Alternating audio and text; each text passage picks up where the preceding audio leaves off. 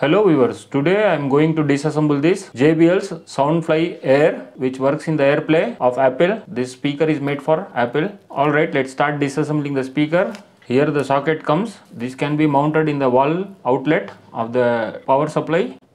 Now to disassemble the speaker, I am just opening this front panel.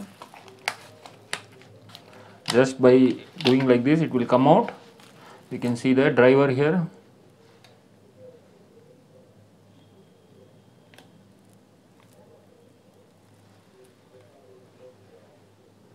Alright, now to open this we have to remove this made of silicone rubber. I am going to remove this. Below this screws are there.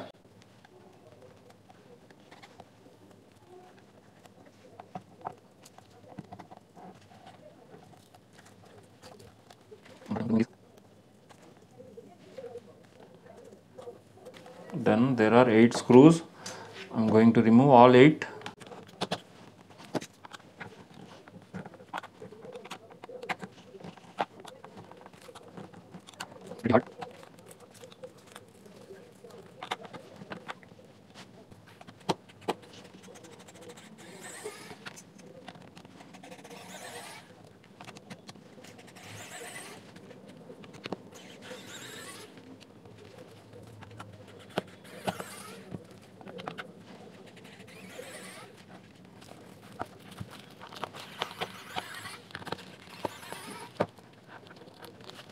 Now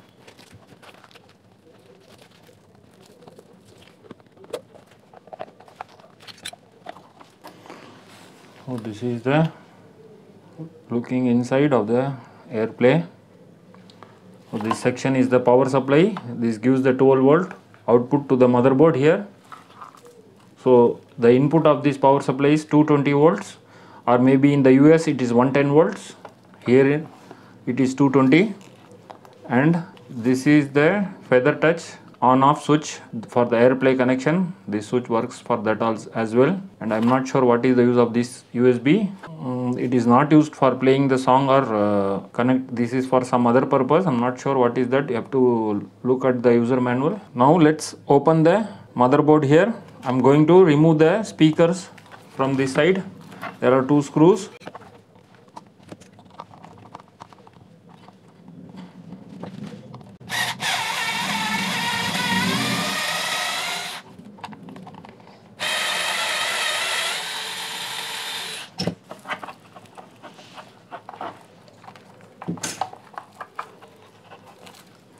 This is the speaker driver.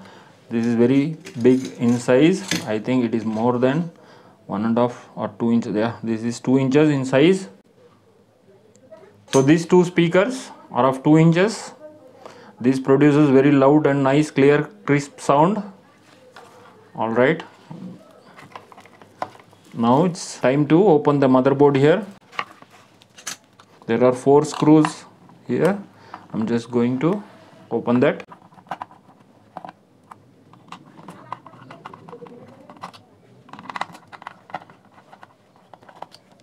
I'm removing this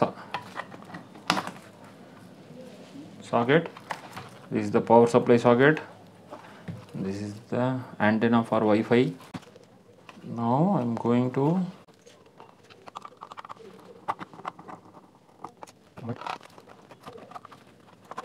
Now I am taking out this motherboard. You can see it's very complicated. This was very expensive when this was launched. I think this was around rupees 10,000. So there is one more board here. You can see here inside the speaker. Actually that is a switch. Here there is nothing. It is just touch the plastic here, plastic body. If you touch the plastic body, that it works as a sensor switch. This switch is for Wi-Fi, and this is for on off button. This is for Wi-Fi pairing. Alright, this is the power supply as I said earlier. This takes 220 input from wall outlet. This is the in from here. It converts 220 AC to 12 volt DC. Here this goes to motherboard here. Alright, that's it in this video. Alright, thanks for watching the video. If you like the video, please do like, share, subscribe to AudioViz360 and hit that notification bell icon and write the comment in the comment section below. Thanks for watching. Bye.